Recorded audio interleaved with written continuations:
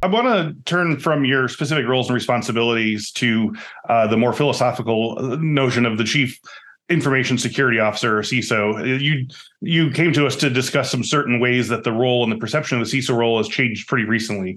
To put your words back at you, CISOs today are facing new challenges and increasing workloads consisting of more paperwork, time spent on risk assessments going from 2 hours to 30 hours per assessment, and growing privacy regulations. At the same time, CISOs are being held more accountable for the security actions or inactions taken by the business. This struggle is only going to get harder given the new mandates and requirements laid out in the Biden administration's cyber strategy. So let's start with the comparatively distant past. What was the CISO role like when you started, and how has it changed in the meantime as regards expectations and responsibilities?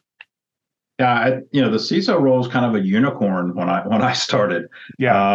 If you ran into somebody who had that title, they were traditionally, at a Fortune 50, maybe in banking.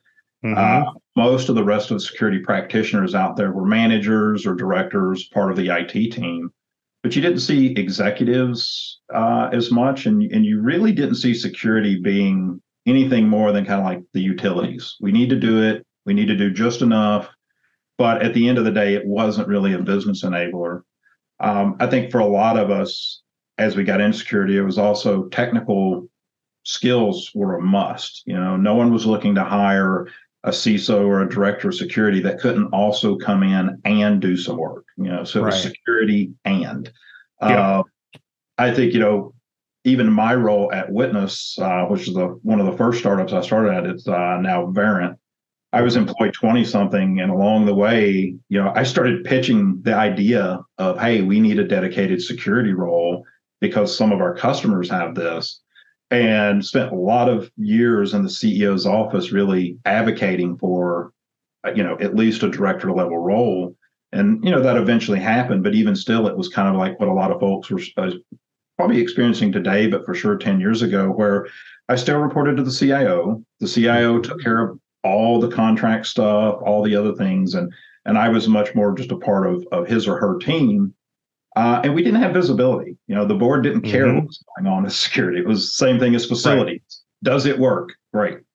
I think today the role has evolved to the point where those technical skills, they're important depending on the size of the organization. And I think technical skills is really, can you hold the level below you and maybe two levels below you accountable? When you say, hey, I think we need to implement this, and they say, well, that's not possible. Can I interpret that and go, I disagree, or okay, let's talk about how to make it possible. Yeah. It's not about, I can't log into AWS and create an instance. That's not my skill set. But I know enough to ask the questions and maybe be annoying and to get to the root of the answer. So I think technical skills are important, but they're no longer going to get you into that role. The business skills and the soft skills are so critical to success. And I do think, I believe that's a lot of how I succeeded in my role, is I had a background in public speaking and doing some other things. And so I was able to, go in and at least have conversations where my motive was for the right reason and help the business understand. But today, folks are looking for, educators. They're looking for, can you teach other teams what we need to do, why we need to do it? Can you translate a really hard requirement into something that every user in the company can understand at a minimum when to ask questions? Communication, I think, I say communication probably in every answer, because ultimately, what we do interrupts business. We slow things down. We create more work for other teams. It's just part of the job and unnecessary. It's a necessary, part of our job. But, we really have to communicate the why, especially with engineers. We need to do this. And then the partnership side of that. So I think soft skills are really, really critical. Risk management is definitely increased. I've worked at a lot of orgs where we didn't do risk assessments because we just fixed all the problems because it felt like the right thing to do. Well, that was back in the days when there was 8 or 16 solutions on that slide. Yeah, so right. Yeah. You can just buy everything. Yeah. You're not making number 17 and it has to be a whole book. Yeah.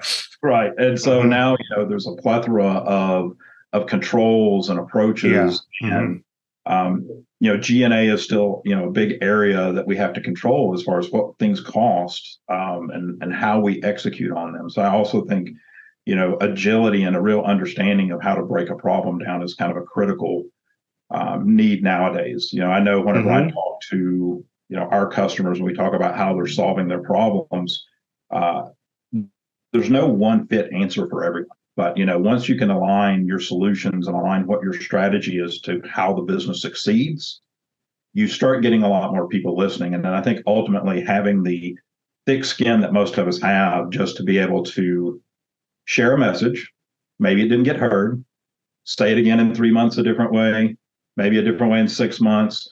You may have to chip away, but the more you have those cases where you show that, hey, I had a good idea. Yep. We chose to go another direction. Let's figure out why. And, sometimes that's on us too. And I think that's, to me, that education part of being able to say, I don't think I explained that the right way. I went into an executive's office and said, hey, this is a risk. And, executives, that's their whole job. The CEO deals with risk every day. And so an unquantified, we're at risk, to him doesn't matter, or to her doesn't matter. Yeah. First, being able to go, this matters because, and this is how this impacts our business. So, that communication side is just such a critical component of success today. Oh, that's great. It's interesting. Like you said that when you started, it was you were pretty much asked not to speak. Like if it's working, then we don't need to hear from you. And now it's sort of the opposite. Like you need to tell us, like help us understand what to do next, kind of thing. So. Well, there was plausible deniability for a while. Now that board of directors are held accountable and CEOs are accountable, it is a little bit different. But that head in the sand approach was very prevalent when I started. Have you seen Work Bites, the new security awareness training series from Infosec? Our team produced this series with 3 E's in mind, making security awareness training entertaining, engaging, and educational. Just go to infosecinstitute.com/free to learn more about this hilarious office comedy. And hey, let us know what you think about it.